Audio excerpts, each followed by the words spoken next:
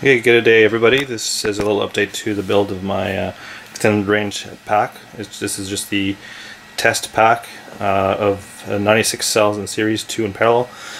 As I said before, these are 2 halves. So here I got 48 and another 48, which makes it 96 total. So for this pack, the pack positive is here. These two have to be connected to a lead to give my positive out. And on this end is under there. There's this negative connection. I put a magnet to put the test leads on to show you the voltage. So if you follow through here, there's nothing. There's no leads right now on this one because this is the positive. Then underneath is the negative. So there's a bridge underneath. I'll show you after. And then this is bridged. This is bridged. And these two are bridged to that one, and so on and so forth. Goes all the way through here to the end.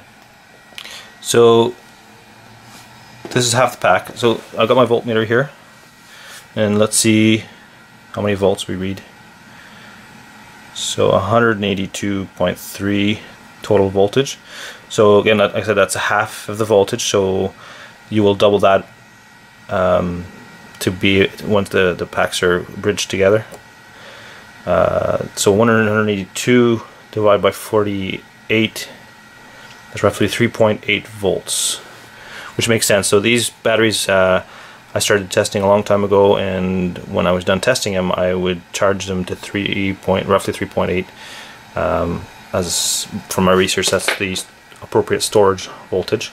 So these don't have much energy in them. It's I think 3.8 is maybe 30 to 40% charged.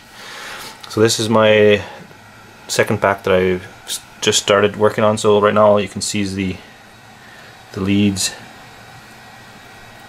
that I've soldered on one side, and like if you've seen in my other videos, these are just leads from resistors. You can get them really cheap on eBay. So they're very easy to solder, and they're very easy to work with. So I'll just flip this over quickly. I'll take this off.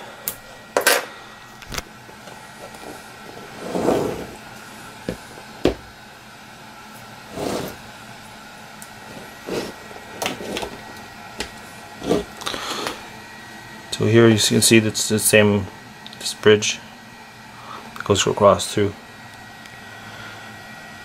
So it's not too bad. It takes a little bit of time, but it's once you get the hang of it, it goes pretty quick.